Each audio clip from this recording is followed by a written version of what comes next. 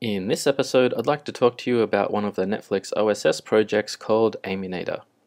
Aminator is a tool for building Amazon machine images. It is written in Python and runs on an EC2 instance. It's fairly easy to install, but one requirement is the EC2 instance that Aminator is running on has the following IAM policy. So first up, let's go and create a new IAM role called Aminator.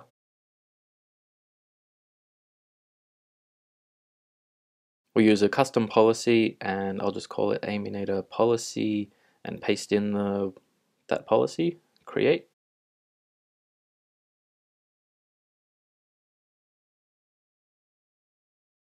And now we can launch an instance. I'll select an Ubuntu image. T1 Micro will be fine for this. Let's bring this up inside the VPC in a public subnet and assign an IP address so I can SSH directly to it. And now that IAM role that we just created, we'll need to select. No more storage. I'll call this one Aminator. And for the security group, again, I'll just call it Aminator. And the only access that it needs is port 22 for SSH. Okay, launch. Let's have a look at that instance. Okay, that's up and running now. Let's go and SSH to that. Yes. Okay, so this is a clean EC2 image, and in the next few seconds I'll show you why I created a CloudFormation template to do all of this work for you. First step is to clone the repository. Git isn't installed. Alright, let's go and install Git.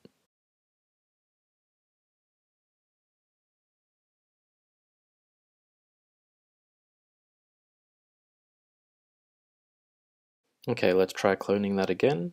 Great. And then to install it, we just run sudo python setup install. Okay, there's a dependency on setup tools, so we'll need to pip install that. And pip isn't installed. Okay, let's install pip.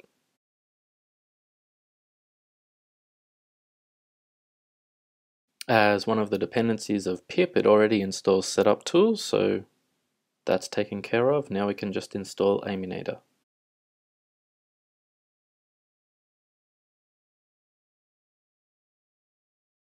Okay, aminate -h to make sure that's working, and it looks like it is.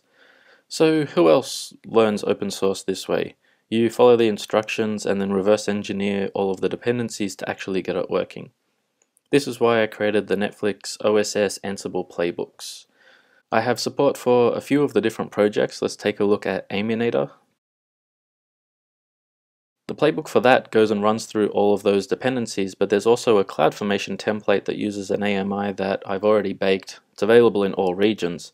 So let's go and bring up Aminator using that, and that way we know that everything is correct. This includes building the IAM role that is needed.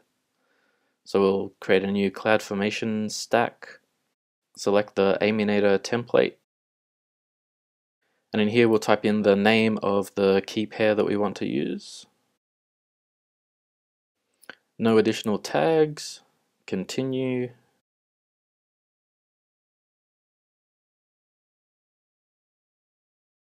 Now we can watch all of the CloudFormation events happening, and after a short period this should be up and running.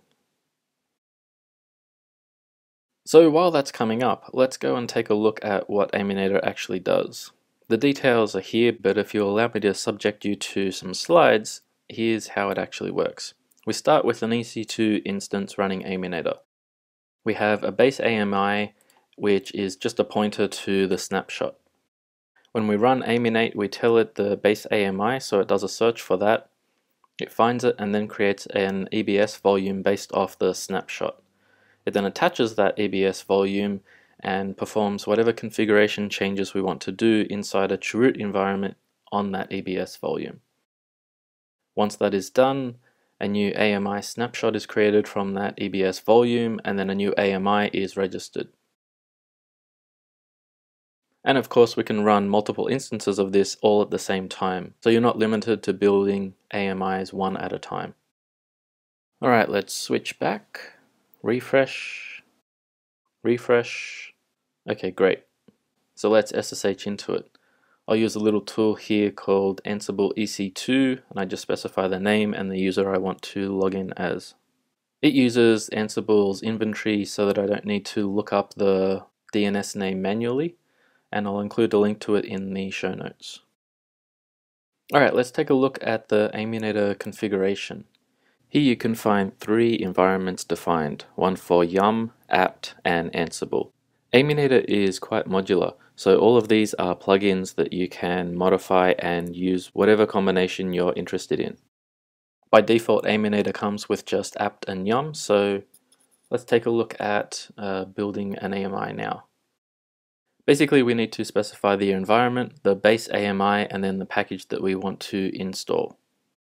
So let's use sudo, since Aminate is mounting volumes, -e, the name of the environment, in this case EC2 apt Linux, and then -B and the name of the base AMI. For this I'll just use one of the foundation AMIs based on Ubuntu 12.04 that I have already created. You'll find them on the wiki. Just pick the region you're interested in. And in this case we'll install Apache 2 as the package that we are provisioning. The way Netflix use this is whenever their build tools build a successful version of a project, that then is wrapped in a apt or yum package and then put into their repository.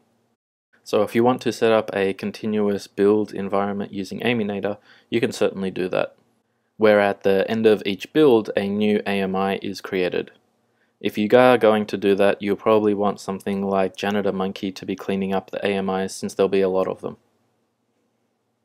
Okay, so this finds the base AMI, creates a volume from it, attaches it, performs a repo install of Apache 2, takes a snapshot of that, and then registers an AMI. And done. Let's switch back to the web console, go to the AMIs section, sort by name, and yes, here is our new Apache AMI that we just baked. Let's launch an instance from that to make sure everything is working, and a T1 micro with access on port 80 should do it.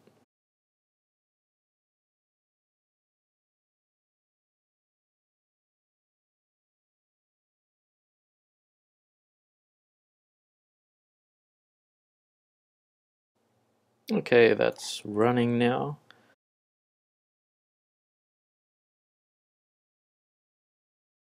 A few more seconds for that to boot. And if we go to the public DNS name in a browser, we should see the default Apache page up and running. Woohoo! We do. So this was a nice example, but let's do something a little more complex. Aminator also has some plugins. There's one for Chef, Eucalyptus, and Ansible. So if you're not using the AMI and CloudFormation template, you can install it by doing Aminator-plugin install Ansible and specifying sudo. Then you would need to create that third environment that I showed you earlier, that is using Ansible as the provisioner. Okay, let's build an Asgard AMI. Asgard is another Netflix OSS project for doing deployments, and the playbook for that is located here. The Ubuntu playbook has 3 roles: the base, installing Tomcat, and then Asgard itself. And the Ansible Provisioner is specified here in the environment. And on the AMI that is built in user local Netflix OSS-Ansible is a clone of the repository that already has those playbooks in them. In EC2 Aminator plugins, you'll find the Ansible Provisioner configuration. And if you want to use your own Ansible playbooks, all you would need to do is change the playbook's path source. You can also delete the AMIs from the baked AMI if you wish. Okay, so let's go back to that command. The environment will change from using apt as the provisioner to Ansible. The base AMI we can leave the same, and here we'll specify asgard-ubuntu.yaml. And I'll also add --debug so that you can see a little more detail into what is going on. And again, it will search for the base AMI, create a volume from that, attach the volume, go into the chroot environment on that volume, and then run Ansible Playbook -c for a local connection using the local inventory file, and adding one more variable called AMI equals true. This is a little flag that I use so that I can have conditions inside the playbook where I can build an AMI or run this on an EC2 instance that is up and running already. Personally, I think it's good practice to write playbooks so that they can be run on instances as well as used to bake AMIs, but it does require a little more work. Okay, the playbook is complete. It's creating a snapshot of that EBS volume. Aminator uses the same process that Eric Hammond from Elastic has been talking about for many years, and is generally considered to be the best way of building AMIs.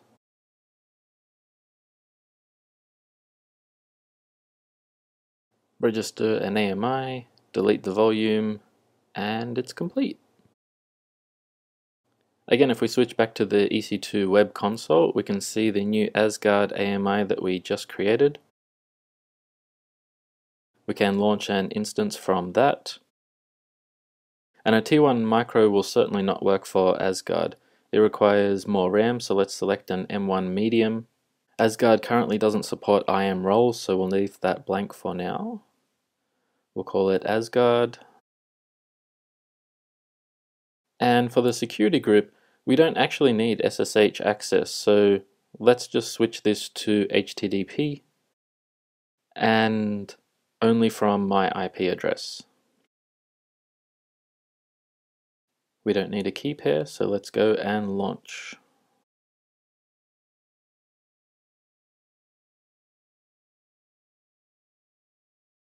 And after a few moments, that instance will be up and running. We'll go to the public DNS page, and we'll see the configuration page needed to get Asgard up and running. And Chrome is now reporting all EC2 DNS names as phishing sites, so we'll need to proceed at our own risk. So if we go down into the Tomcat role and have a look at the tasks,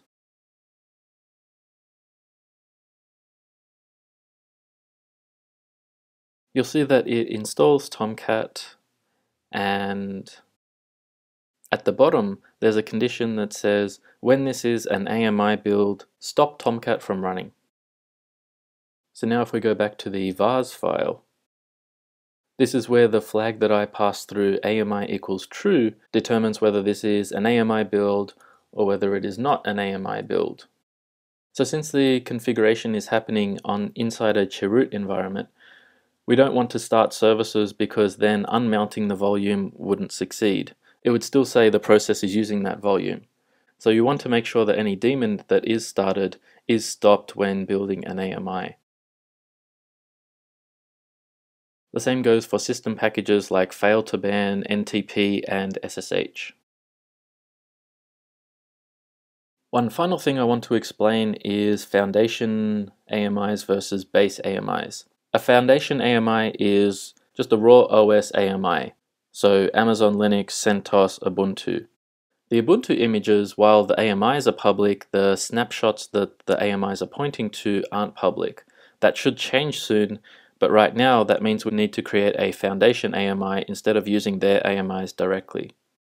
We can customize the foundation AMI more and create a base AMI, which then becomes the standard for all further customizations, or we can do all the customizations at once and just use the foundation AMI to create our new ones like we're doing in this demo.